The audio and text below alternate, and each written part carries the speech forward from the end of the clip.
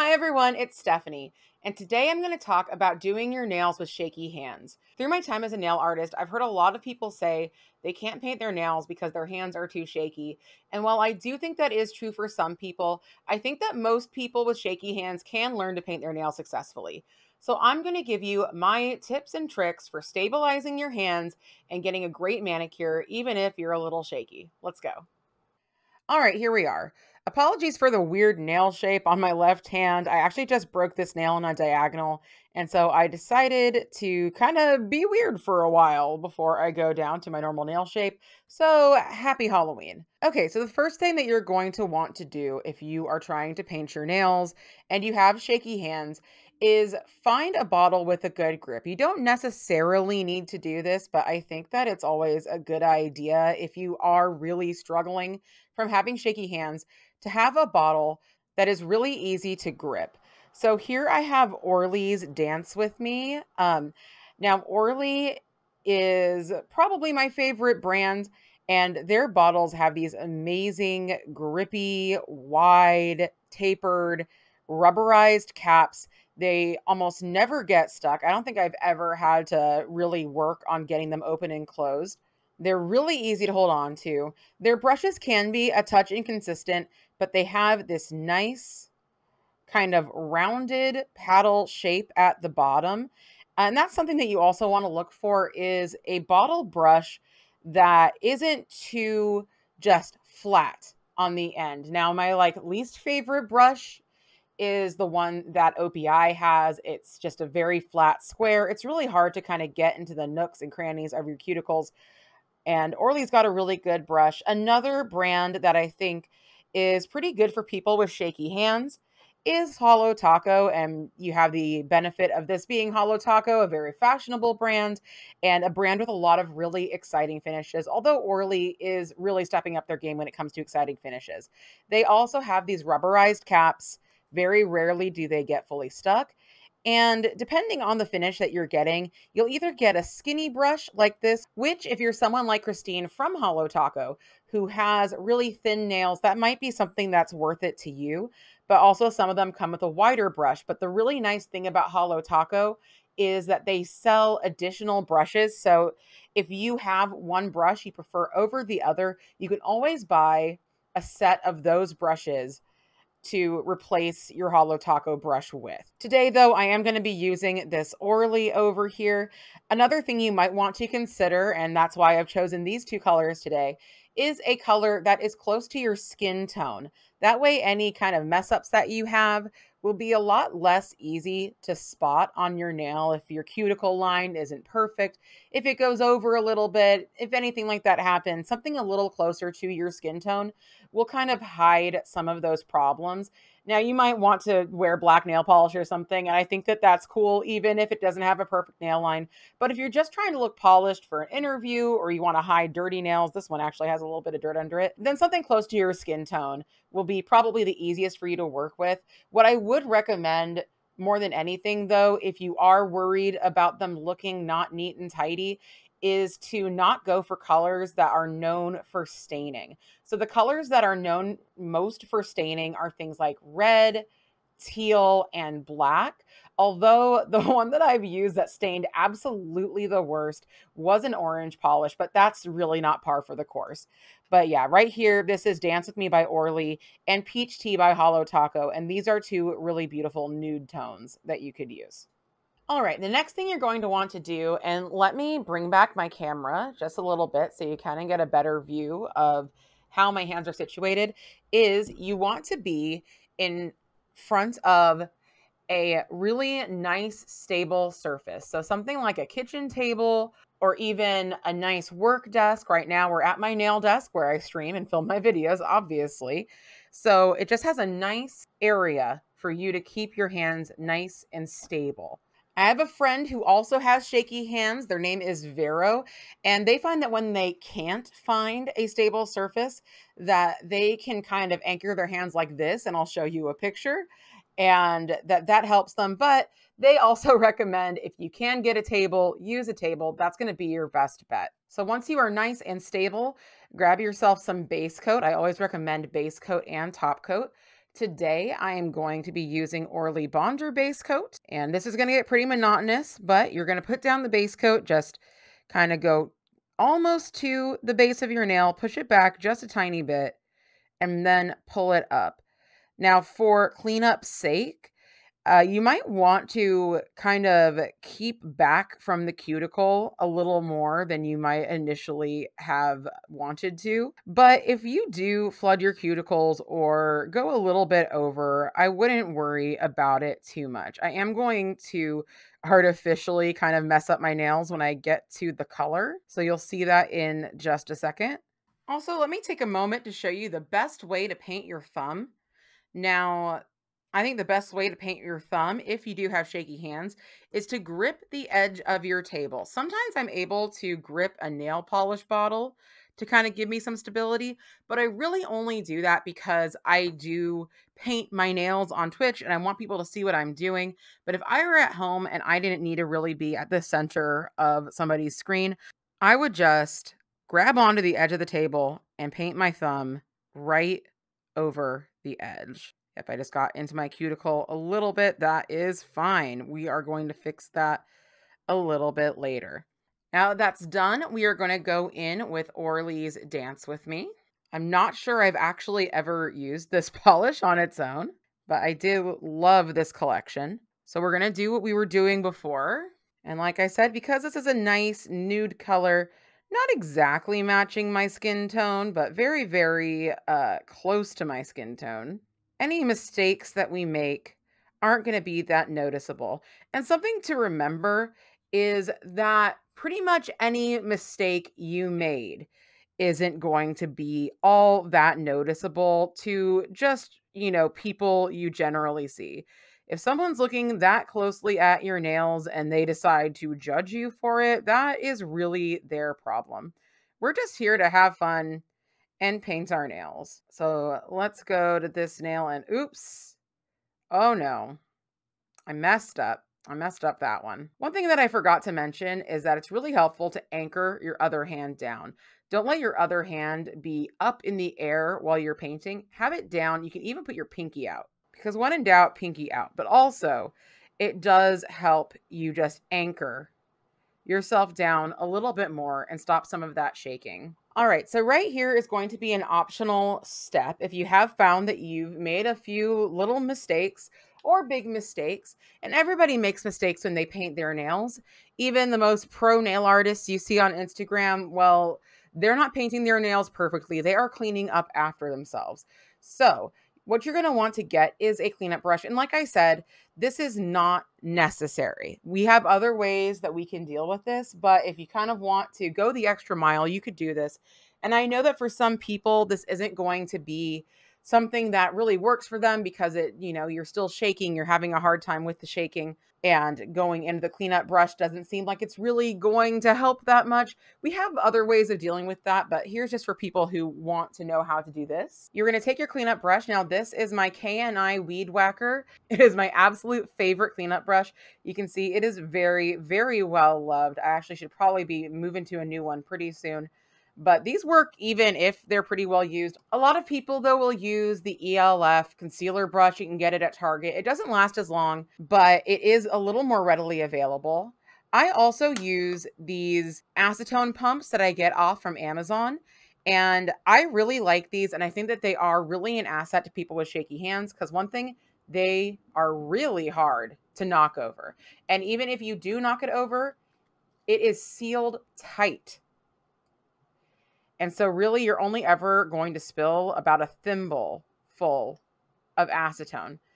I press down to get the acetone with my brush, and sometimes it gets a little overexcited, but generally I can kind of get it in there where it doesn't spurt everywhere, but there usually is a breaking in period.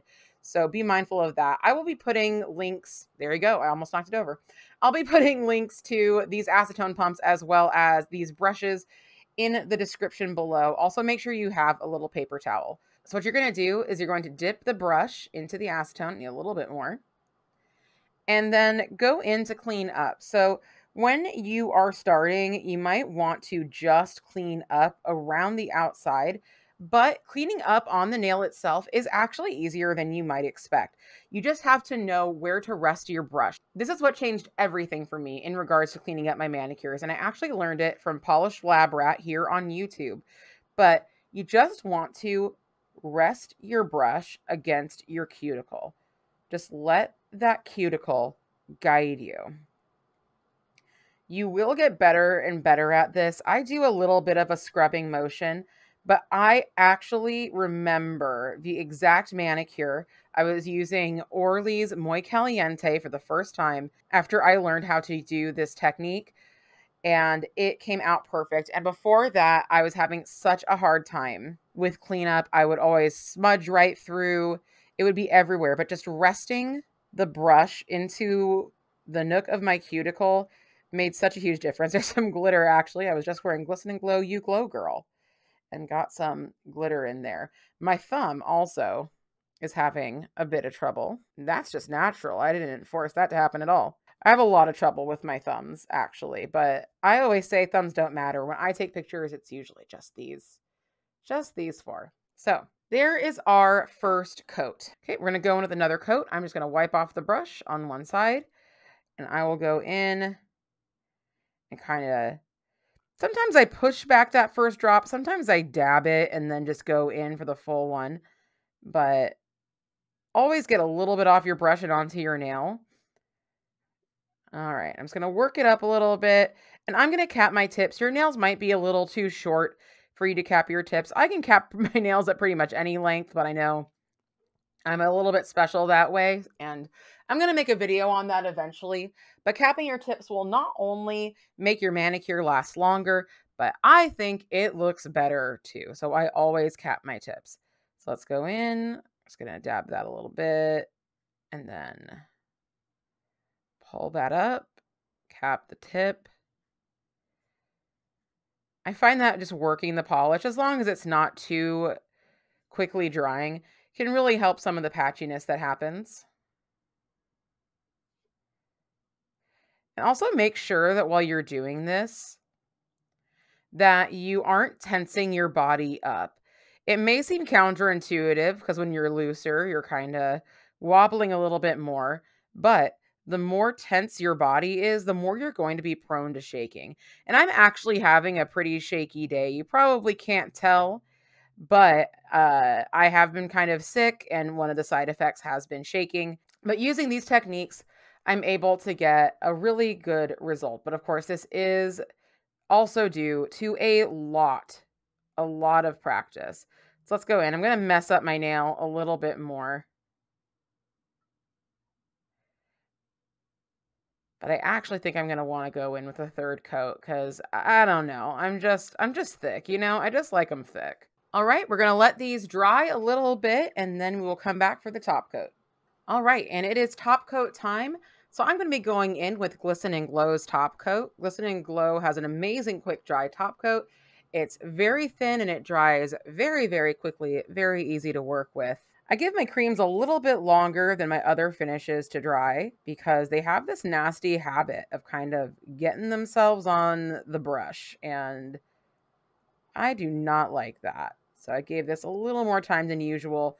Oftentimes, especially if it was a specialty finish and not a cream, I would just go straight in with top coat. You might be tempted to skip the top coat, and I really would not do that.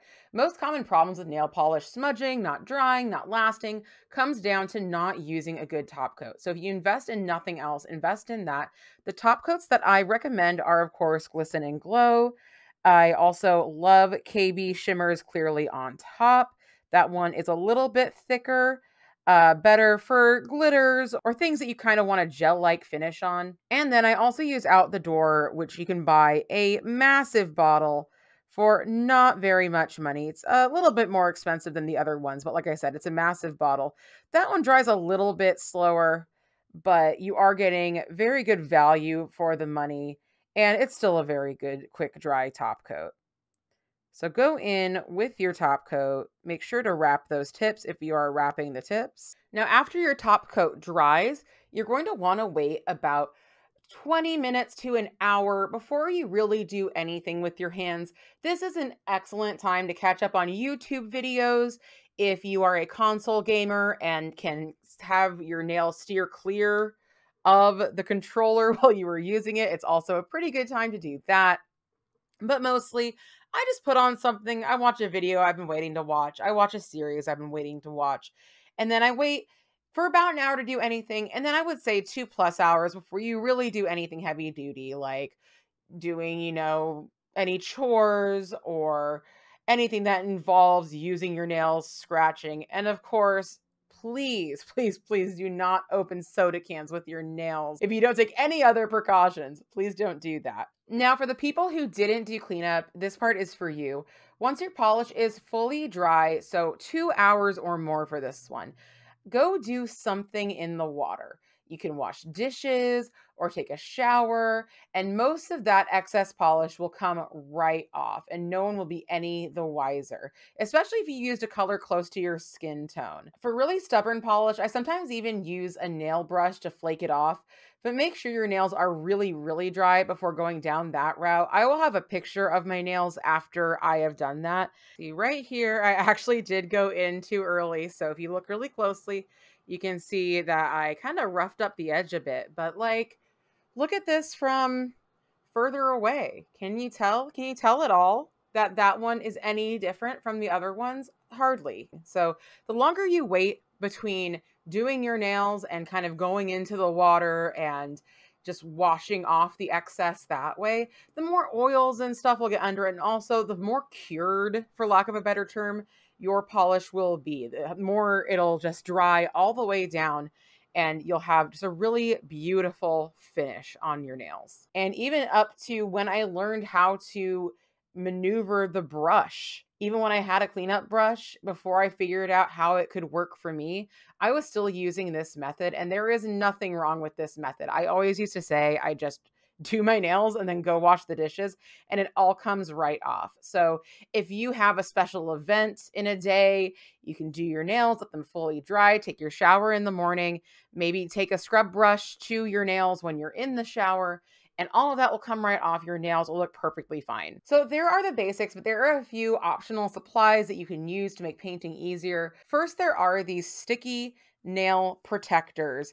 So I usually use liquid latex. I like liquid latex because I think it has less of a plastic footprint. But if you really have shaky hands, painting on that liquid latex can be hard for you too. So I don't think there's any shame in doing what is right for you given your abilities. Oh, see the magic of top coat? I just put that on. It did not get messed up while I was working with this. I always mess up my nails before I have top coat on them. So these aren't the best. I got them because they're cheap and I wasn't planning on using them other than for this video. So what you do basically, is actually the first time that I've used them, you just put them down and you can make a nice little barrier around your nail. This is great for nail art.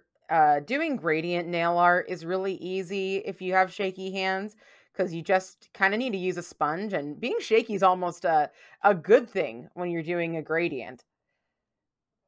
And so that will protect your nail. So if you are really all over the place, put this on, and once you're done, all you got to do is just grab an edge with your nails or a tweezer and pull that right off. There we go. These are actually better than I thought. The people online said they weren't good, but I think that they were wrong. So there's those. The next tool I recommend is a polish holder. So here I have the Tweaksy hinge, and the Tweaksy hinge is a silicone and plastic nail polish holder, and it has this little suction cup on the bottom. I'm sorry, mine's like kind of got some cat hair on it, but it has this suction cup on the bottom that all you have to do is place it down and it fully sucks to any surface. This is a silicone mat on a table, and look, yeah, that's how much force it took me to knock this thing over. And this thing is amazing. It fits just about any nail polish bottle, and you won't knock over the bottle when you're using it. And what I love about this that makes me recommend it to people, even if they don't have shaky hands, is that it is on a hinge. And so if you have a nail polish bottle that is empty, or almost empty, you can put it on its side, maybe undo the cap first, and get to a little bit more nail polish before you have to either throw out the bottle or, I don't know, add more polish or thinner to it, whatever you're going to do with it. So I think this is a great buy for anybody, and it is so stable there. It is so stable. I usually have to pull it off the table to get it off. I love my hinge. It was such a good investment, and I kind of got it on a whim. And the third item is a rubber band. Here is a rubber band that is on my years, nay, perhaps decades old bottle of Essie Bluegaria. I'm not sure when they came out with that polish, but I have had this for a while. It is one of the ugliest polishes ever made. I love it. I have 2 bottles. Anyway, rubber bands are amazing for issues with caps. This is a very old rubber band, but if you are having a hard time opening a cap, put a rubber band on it and it'll give you the grip, kind of like a rubberized cap or an Orly bottle, and you'll be able to open it. Look at that. Oh, it's gorgeous, isn't it? Anyway, also, if you need extra grip, it'll give you a little bit of extra grip. So wow, this is really special to everybody. I'm so glad I chose to open up this bottle of polish. Amazing. It's just the one that had rubber bands around it. Okay, so anyway, that is my last suggestion. Is if you are having trouble holding on to nail polish bottles, you can use 1 rubber band, you can use 2 rubber bands, you can use 3 rubber bands. You could just make yourself the thickest nail polish bottle cap you've ever seen. Whatever you need, rubber bands will suit those needs. All right, there you have it. Those are all my tips and tricks for painting your nails with shaky hands. Of course, your results may vary, but the more you work on this, the more you will develop your own system that helps you get the results you want when you're painting your nails. I hope you enjoyed the video. If you did, please like and subscribe. And if you want to talk to me more directly, then you can come see me on Twitch. I stream several times a week. I might even be streaming right now. I also have a podcast with my friend and fellow nail streamer, Danny Shout. It's called Two Lacquered Ladies, and you can get it wherever you get your podcasts. I'm sure you'll have a great time listening. Anyway, thanks for watching, and I'll catch you next time.